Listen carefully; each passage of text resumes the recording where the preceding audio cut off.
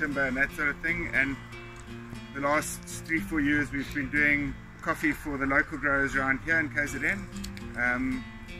under Dylan's guidance, if you can call it that.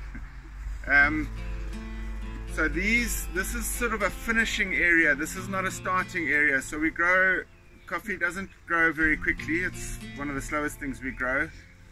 So it takes about 4 months to get to sort of that size, which we'll produce in seedling trays and beds in plastic tunnels, so like in warm areas, so that we can control the temperature. And then we'll take it outside and harden it to the last sort of stage of growth. So some of these have been burnt by cold because they've just come out of a plastic tunnel a month ago, and they hit the first winter and the leaves go crispy, but then they sort of harden and get into a green form later. So there's different stages here.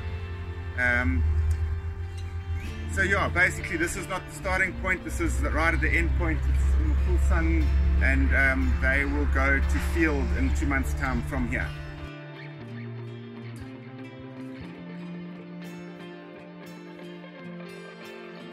In about 2022, it was actually Gratton from the nursery that got me involved. He had some plants and he said to me, this is the next best thing in the area.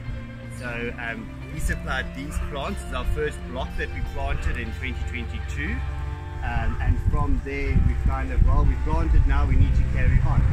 So we planted the rest of this area up near the sugar cane. We're busy with another block at the bottom of about 8 hectares that should be in the ground by the end of the year. Yes, we've planted Catamore F6 here. It's a learning curve, so varieties, spacing, irrigation, shade, all of these things are so new, so it's all trial and error. You'll see at the top that we've even planted sugarcane in between them to give them a bit of shade to see what that does.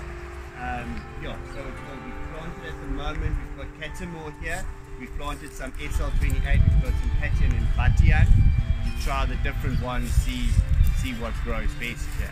This is the first harvest this year. It's very small, it mainly came from this block here. The coffee that you had this morning there at the nursery was actually the first coffee I've ever tasted from here. So that's what Dylan brought back this morning. That's quite exciting.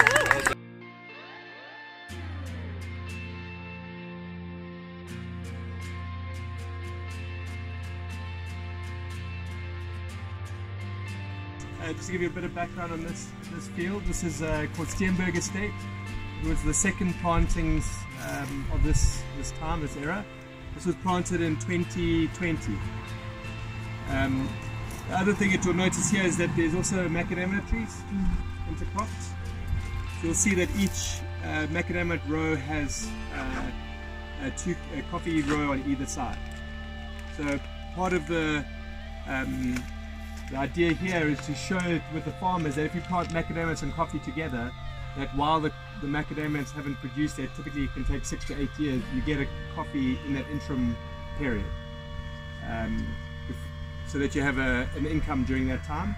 It's the same what we're looking at rural farmers. We're looking to intercrop not macadamias but maize and other food security crops.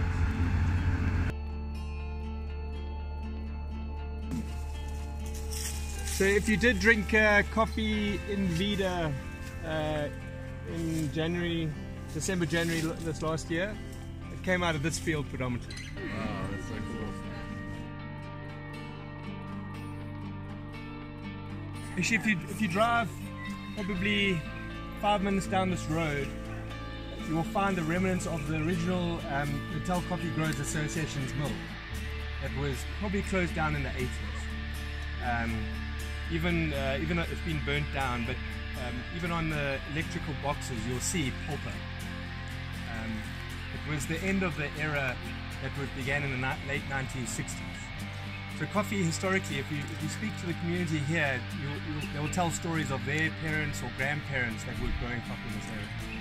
So out of those conversations, there was two people, or two families, the Pearsons. This is the name of the street, but they also happen to be Pearsons. The Pearsons and the Balmers. I think maybe Duncan will arrive just now, but I imagine the story you will see there, Stoop, they were drinking beers, looking at the empty gardens and thinking what to do, and thought, why don't we try coffee? So when we go through there, you'll actually see the original 350, I think there's 350, 400 trees that was planted in 2018.